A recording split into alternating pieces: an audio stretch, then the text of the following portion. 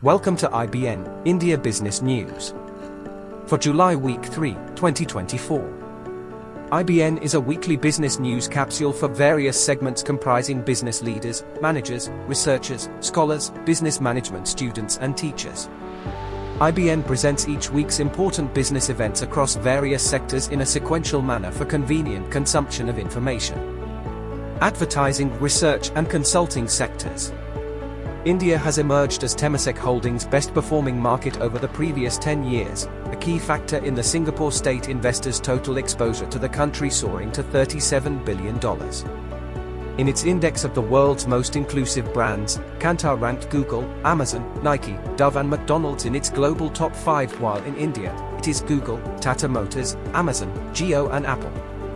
PwC inaugurates an immersive learning facility focused on developing employees as multifaceted leaders in life and work through a transformational leadership development approach enabled by a state-of-the-art facility to build PwC professionals as purpose-led and values-driven leaders.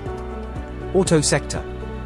German luxury car maker Mercedes-Benz is considering assembling more electric vehicles in India to help achieve its carbon neutrality and zero-emission goals. Ashok Leyland has bagged single largest fully built bus order from the Maharashtra State Road Transport Corporation for 2,104 units of Viking passenger bus. Ola founder Bhavish Agarwal's AI startup Krutrim released its new pricing policy for Ola Maps, which offers 5 million free API calls per month for all startups in India and will cost 50% less than that of Google. Aviation sector. Pratt & Whitney, an American aircraft engine manufacturer, is expanding its operations in India with the announcement of a new customer service center in Yelahanka, Bengaluru.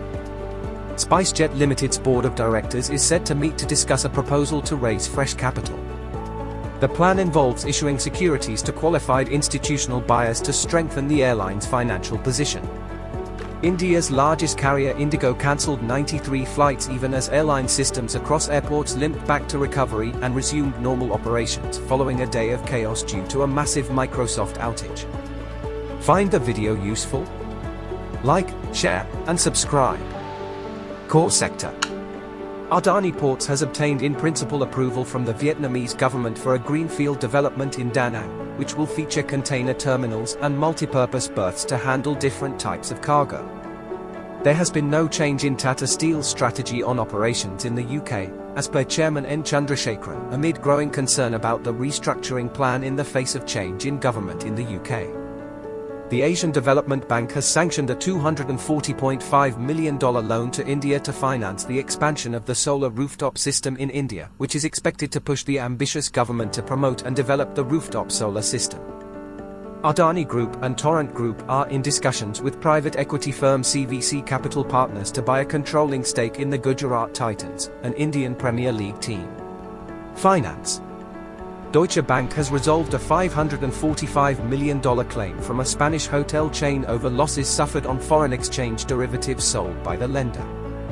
Quant Mutual Fund, recently investigated by SEBI for irregularities, has said that its assets under management and net asset values have hit record levels. The fund's AUM exceeds 94,000 crore rupees. Auxilo Finserv, an education-focused NBFC, has secured rupees 279 crores in a fresh round of equity funding from a clutch of investors led by Leapfrog Investments and existing investors Trifecta Leaders Fund and Exponential Opportunities Fund. HSBC has appointed Georges El-Hidri as the next Group Chief Executive, effective September 2nd, who is succeeding Noel Quinn, who is scheduled to retire on September 2nd. WazeX has launched a $23 million bounty program to recover over $230 million in digital assets lost during the cyber attack which occurred last week, 99 bitcoins reported. Government and regulators. The Supreme Court dismissed a plea seeking a review of its verdict, which refused to constitute a special investigation team or order a Central Bureau of Investigation probe into allegations of stock price manipulation by the Adani Group. The CCI approved the acquisition of 16.12% of Shriram GI Holdings Private Limited and Shriram LI Holdings Private Limited by Sanlam Emerging Markets, Mauritius, Limited. IRDAI fines Care Health Insurance ₹1 crore, asks to cancel ESOPs issued to Rashmi Saluja, Executive Chairperson of Religare Enterprises Limited.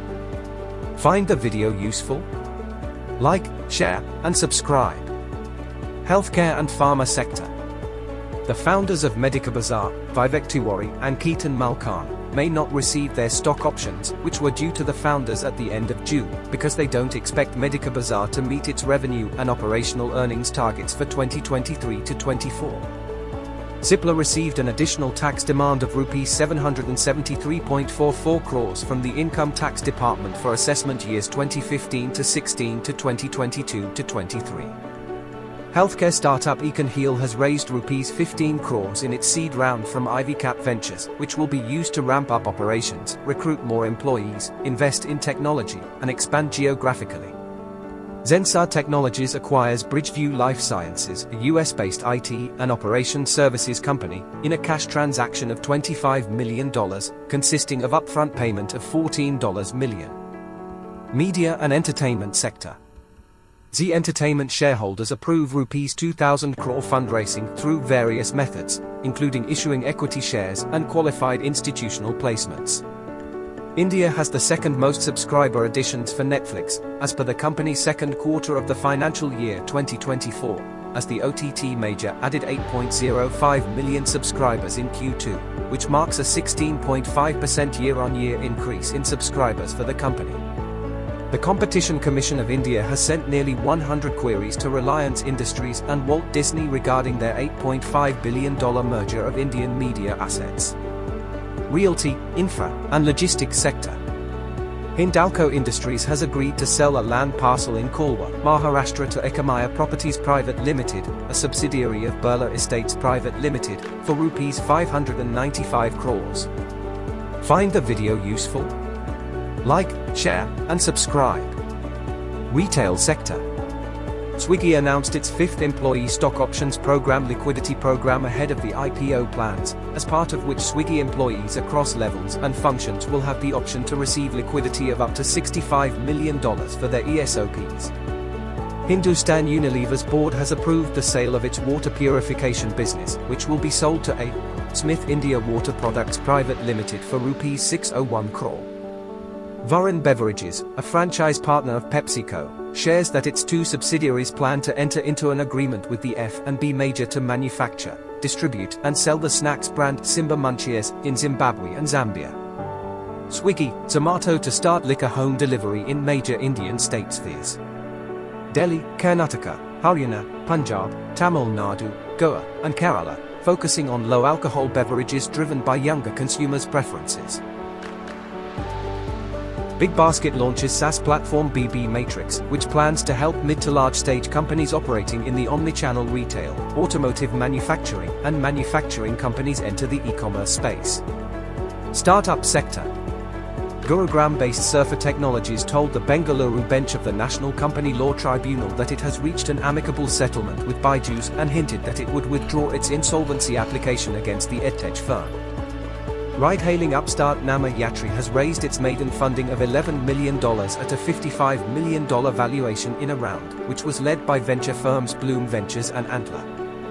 The National Company Law Tribunal allowed bankruptcy proceedings against Byju's and appointed an interim resolution professional to replace Ravendran, in a move that followed a petition from one of its creditors, BCCI. Current and former employees of Byju's faced an unpleasant shock while filing their income tax returns, when the edtech giant has allegedly not remitted the tax deducted at source to the government, despite pay slips indicating tax deductions. India-focused investment firm Dorana Capital has purchased shares worth Rs 400 crore in Urban Company from the Home Services Marketplace's employees and other shareholders. Tech sector. The cybersecurity firm Wiz has turned down a $23 billion takeover bid from Google's parent, Alphabet, spurning what would have been the tech company's biggest ever acquisition and seeking a stock market flotation instead. UK antitrust officials are weighing whether Microsoft's partnership with Inflection AI and the hiring of former employees pose a threat to competition, the latest probe into the tech giant's ties with artificial intelligence startups. Infosys to hit campuses, with a total hiring target at 15,000 to 20,000 for FY25, following a decline in headcount over 6 consecutive quarters. Windows 10 users are facing massive outages globally due to a new CrowdStrike update, which has stopped PCs on the recovery screen, as the CrowdStrike update has led to massive outages worldwide across airports, companies, banks, and government offices. Tata Communications has begun deployment of the first set of artificial intelligence chips from NVIDIA within the company, according to MD and CEO A.S. Lakshminarayanan, as the digital infrastructure provider invests in building AI capabilities internally. Telecom sector. The Indian government is considering handing over the operations of MTNL to BSNL instead of merging the two state-run telecom companies, as the high debt of MTNL makes a merger less favorable, as it would require delisting MTNL and buying back shares. Bharti Airtel Foundation, commemorating 25 years, announced a Rs 100 crore annual scholarship aiding 4,000 underprivileged students in top NIRF colleges, including IITS.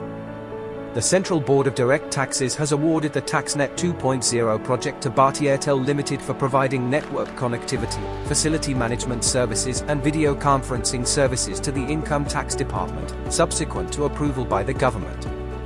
Find the video useful? Like, share, and subscribe.